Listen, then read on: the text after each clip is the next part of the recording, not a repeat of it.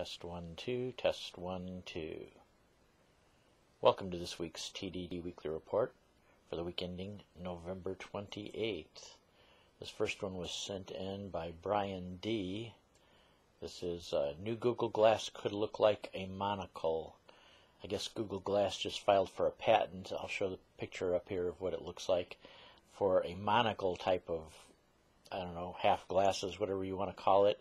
And people are calling it kind of sleek and glorious and words like that. But to me, looking at it, it just looks even dorkier than the glasses they had before.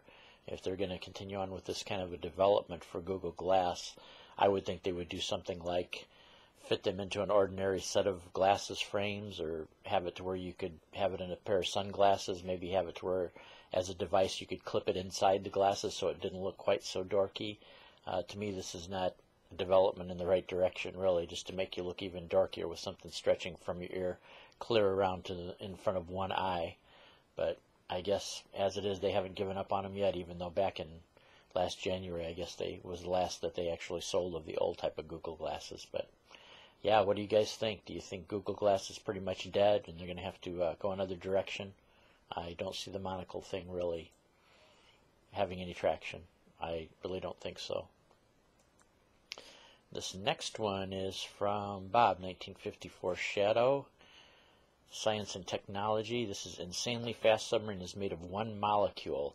It's a single molecule made out of 244 atoms, and evidently they can get this propeller, this 18 nanometer sized little submarine out of molecules. They can get this propeller spinning at about 1,000,000 RPMs, and so they can get this thing going at for a molecular thing. It goes at about 1 inch per second. I think that's relatively pretty fast. They don't call it fast, but I think it is. And they said this would be the equivalent, especially going through a solution of particles that are similar in size. It would be like a human being walking across a basketball court with 1,000 basketballs being thrown at them at the same time. The guy, let's see, I'll just read a little bit of the article here so you get an idea about it. Chemists have created single molecule submarines that contain just 244 atoms and are powered by ultraviolet light and move incredibly fast. With each full revolution, the motor's tall light propeller moves the sub forward 18 nanometers, and with the motors running at more than 1,000,000 RPM, that translates into speed. Though the sub's top speed amounts to less than 1 inch per second, that's a breakneck pace in the molecular scale, says James Tour, a professor at Rice University. These are the fastest moving molecules ever seen in solution, he says. I think this thing could really, now they said they don't have the ability to control the steering right now on it, but if they gain even a limited control of the amount of a little bit of the steering on it or something like that, controlling single molecules like this, it could really easily be something that could have some really fantastic uses in the medical realm, I think. And the one thing about this that makes it particularly suitable is this is the first time they've been able to do it with chemicals that were not any kind of that didn't have any kind of toxic effects or anything like that. I guess in the past they have been able to generate various types of molecular motors, but there was always something toxic about them in the chemicals that had to use and things like that, or the chemical or the engine, the little motor itself was not something that was really compatible with human beings and human tissue. So now that they've done it in this particular way, it could end up being something useful in the future. And this next one was sent to me by my friend BanditNev, motorcycle.com. Cena unveils smart helmet with noise control.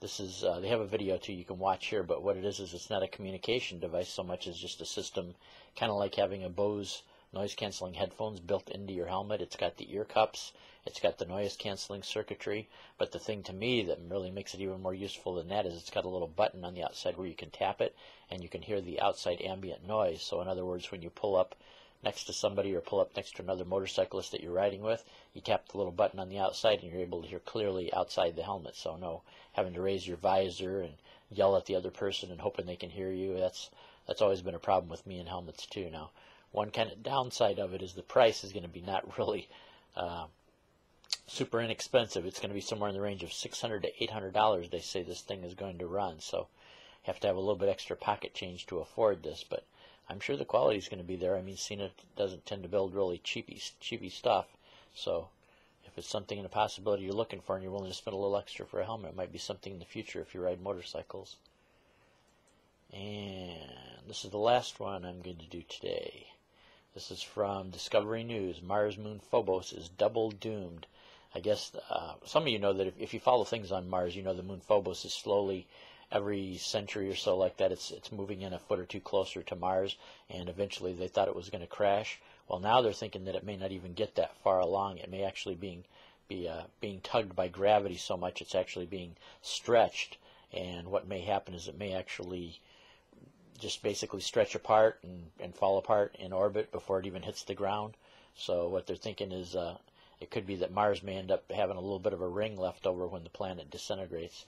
Right now it's the closest moon to any planet. It's 5,800 miles above the Martian surface, but because of this gravity tug and because of the stretch marks they're seeing on it, they think it's not very long on this life. Evidently the inside of it isn't even holding together as well as the outside is. I guess the outside is the strongest part, so once the outside gives way, the inside is just going to totally fly apart, and it's just going to be debris circling around Mars.